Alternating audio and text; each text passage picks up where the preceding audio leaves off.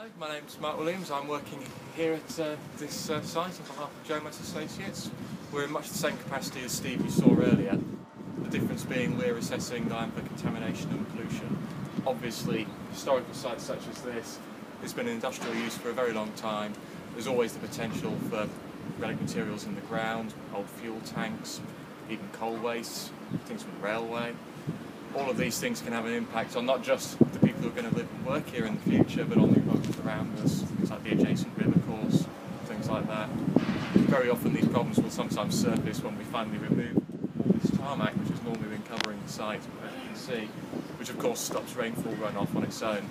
Sometimes problems can arise that people weren't aware of once this is removed and the water is finally able to get to the ground again.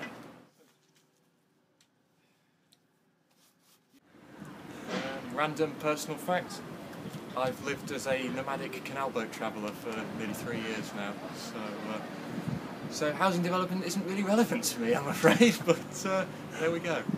Thank you.